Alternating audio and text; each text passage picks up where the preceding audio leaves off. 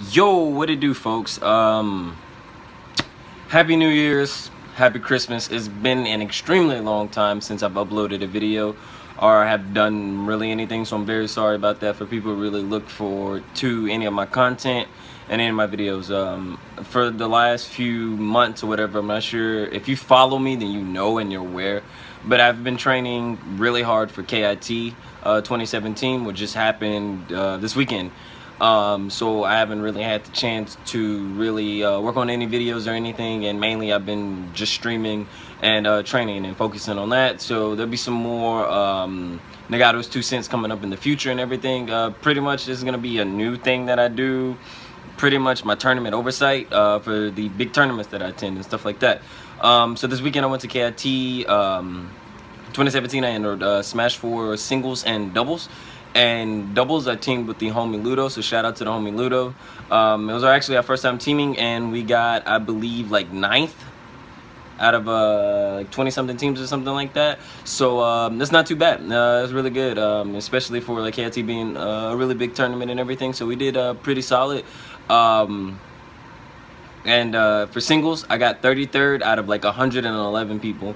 So I believe that might be like my, or I don't know, I think last year I might have placed higher, I'm not sure, but this year I felt like I did better.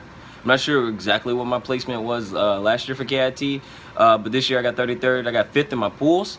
My pools were pretty stacked. I had some really good people in my pools. I had Sonoto, fucking Louisiana, Mississippi, Memphis. Sonic Main, I did not have to run across him. So for my first match, it was on stream or whatever. I played against a corn main, Gil or whatever. So I played him on stream or whatever. The match should be on YouTube soon.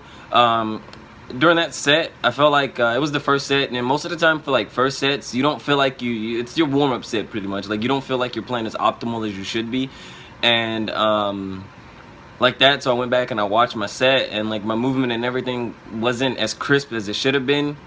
And like I wanted it to be, but I still did good, and I won the set 2-0.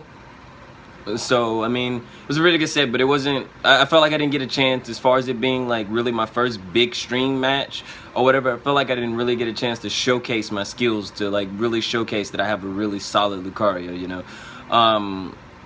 Whatever. And my next match was against Ronan X, a Tennessee Ryu main, and he won the set over me 2-1. I'm not really upset about losing the set against him. I'm more so upset with myself because there were key things that I noted myself not to end up doing in certain matchups, and I ended up doing that in said matchup. Like I pretty much could have just sat back and played more patient, and I didn't do that. Like game 1, he won it. He won game 1. Game 2, I won it by a lucky shield break. I believe I shot an ore spray at his shield. He jumped on top of the platform, and I back aired the shield, and it broke it. So I took game 2 with a shield break.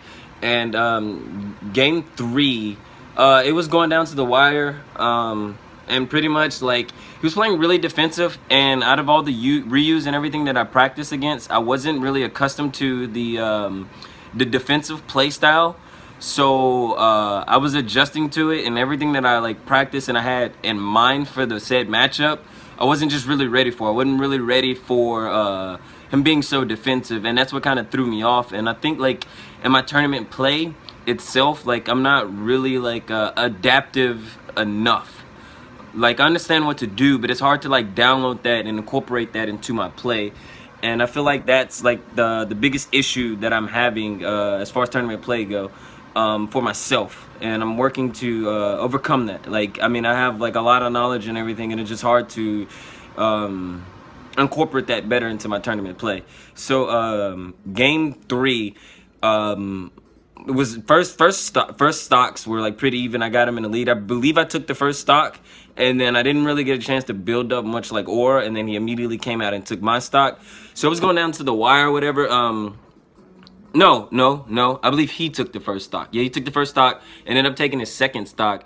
And then I was at like a decent percent. And the thing about Lucario versus Ryu, like once you get to around 70%, you really have to just avoid being close to Ryu, and you have to oh, this thing is shaking. Let's see if I can put this up on something. so it doesn't do that. So like pretty much like I didn't play safe enough or whatever. So like I ended up like he had me on the corner. We're playing on Battlefield, and he pretty much had me on the edge of the stage, and I was uncomfortable. So I did like empty move. Most of the time when you try to you try to play the neutral a bit, you kind of do some empty movements, and with Lucario it's kind of just like muscle memory and natural to do like B reverses and stuff like that. So I ended up B reversing onto him, and he read it and he up tilted me and it killed me. So it was my fault. I kind of should have just stayed in the corner. I should have kind of just stayed in the area that I was in and kind of just shot him in ore spears and pressured him away from me, you know, and or like just found another way to get around him to regain stage control. So he had stage control, and it kind of pressured me to be reversing on him and making a very bad option. And I've been getting on myself a lot about my option select, because my option select is lately is just poor. Like I feel like my option select is just poor. Like I make bad options that I shouldn't. Like I know deep down inside, if I listen into the voice into my head, like I would do a lot better. I ended up losing that by the one thing I knew I shouldn't have done, and that's like at 70% get close to Ryu at all. So I lost that. My next match after that, I got a bye. The guy got DQ'd because he wasn't there apparently. So my next match I played against a Georgia player by the name of Cap. He was a Diddy main. Game 1 I believe I 2-stocked him, and then game 2 was it went down to the wire. It went down pretty close, and I ended up beating him. I won a set 2-0. It was pretty good or whatever. You know, I've been practicing the Diddy matchup to get myself more comfortable with it. So, because this time I wasn't gonna allow myself to come to a tournament and lose to a Diddy main. So I've been practicing and getting ready for it to like play a Diddy main and just be ready for them. So I went into the matchup very confident. Saw him pick Diddy, and I was like, I got this, you know. So the next person I had to play was Emperor Eevee, who's a really fucking good Bayo main from Ohio, I believe. So the thing about Emperor Eevee was he didn't do the things that I expected him to do in the matchup. Like certain things, it just goes to show that I really need to grind out more matchups more to, you know, experience a little bit of the different more play styles that people play. So I was more so expecting him to side B towards me a lot. And he really didn't. He just played the neutral really good. Game 1, he got he got a really good early kill on me with a Gimp. I died at like 20-something%. So game 1, he won it solid as fuck. Like he straight out beat me. Game 2, we were going down to the wire, pretty much close. And I also did the one thing that I know I'm not supposed to do in that matchup, and that's B reverse at high percent onto Bayonetta, for the simple fact that if she witch times it, that it's a free kill for her. And I ended up B reversing onto him. He read the B reverse and he witch timed me, and I died. And like I'm not upset about my tournament placing at all. I'm more upset with myself by doing the things that I know that I was not supposed to do in that, like in those sets. Like I know that I wasn't supposed to make those options, and once again my bad option select got me lost. So I feel like a lot of the times I end up killing myself by my option select. So I'm looking forward to really working onto like improving my option select and just improving my overall optimal play, better my neutral and everything like that. So yeah, overall I had a really good experience at KIT. I really got to sit down and I got to play a lot of like out of state people or whatever. So it was always fun and hype meeting new players. I got to play Pug West. That dude's a monster. Like, and the first set we played in friendlies or whatever, he won it. I took one game. He won 3-1, and then the next one he just demolished me 3-0. So playing Pug West was pretty fun. Pug West is a pretty cool guy. Like he's pretty cool and chill and everything.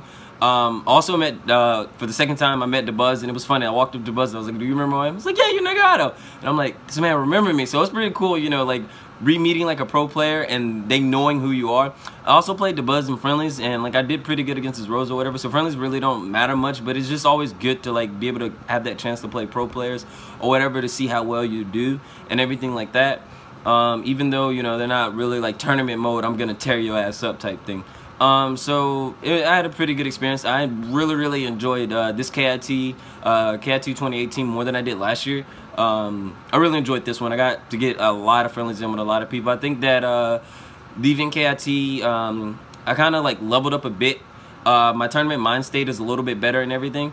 So yeah, and overall it was a really good tournament and everything. I'll be making another one of these tournament like overviews, just me whatever the fuck this is after every tournament or whatever. So yeah, look out for them. The next tournament I plan on, the next big tournament I plan on attending will probably be King of the Springs. It's in Arkansas. There are a lot of big headliners coming. Vinny, Soul, there's a few other ones or whatever. So that's the next tournament I'm getting ready for. Hopefully I can make top 32. That's my goal, is to just keep outplacing myself, and somewhere I'll keep track of all my tournament places, so at the end of the year I can see my progression. So KIT 2018 was the fuck year is this? 2017 was the first tournament of my year, of my Smash year this year, and I got 33rd. I'm not too really upset about the placement. I know I could have done better, and I should have done better. So I'm always going to be hard on myself, but I'm going to accept it and only be hard on myself for the simple fact that I lost my matches because of the options that I made. So next tournament, I'm going to just better those options and everything like that. Thank you guys for watching. Don't forget to comment, like, subscribe, all of that good stuff. Catch me with some more YouTube videos. I'm going to really try to get back into working on this YouTube channel. And like I said, Happy New Year's to you guys, and for all my people that really watch my YouTube videos and everything like that. Sorry that I haven't uploaded a video lately. So see you guys. Nahgato out, man.